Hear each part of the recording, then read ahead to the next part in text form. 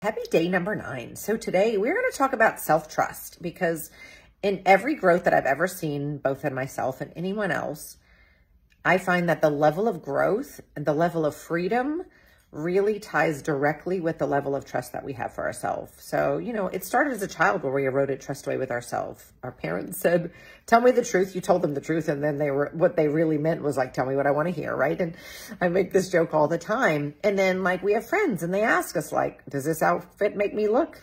Ooh, right. And you better tell somebody what they want to hear, or whatever that is, little by little in our society is we've eroded away truth for political correctness or something that we think is kind. It's really not, actually. It may be polite, but it's not always the truth. And sometimes that erodes away our trust with ourselves. And what I found is that the more that I trust myself, the less I care about if anyone else is telling the truth or not, right? Because I only need to know that I've got my own back.